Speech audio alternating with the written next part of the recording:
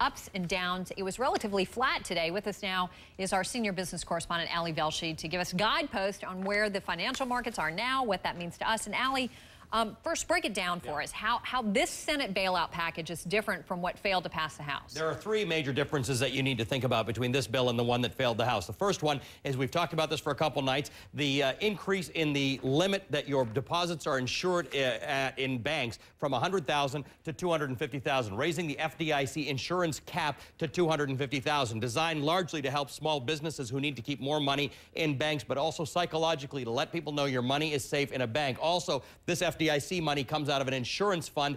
This bill has a provision to allow the FDIC an unlimited amount of money from the U.S. Treasury to insure those bills. Second thing, that's the same sort of related point. The second thing are tax cuts for individuals, including an extension of the alternative minimum tax exclusions. This is stuff that was typically going to happen. So a lot of the stuff that is being cut here, and this is why this is more pleasing to some Republicans and Democrats, were things that were already going to happen with a few extra sweeteners to convince some Congress members to come over and vote for this. The third thing is some taxes for businesses, some tax cuts for businesses, including tax cuts that encourage spending on alternative energy. These are also things that were being talked about, but they've been added to this bill to convince people that there's a reason to vote for this. Now, we are unsure as to what the added value of some of these additions are.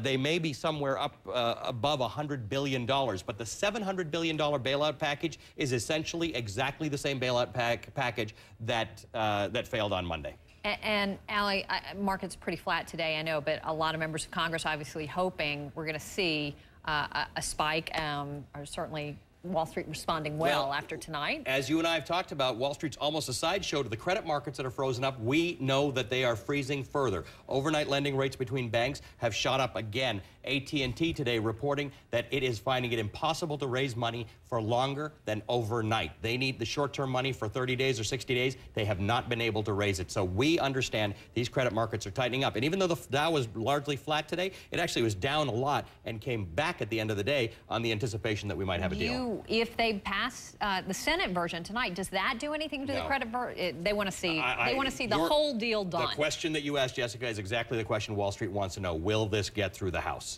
All right. Ali Velshi for us. Ali, I know you're sticking around. We got a lot more.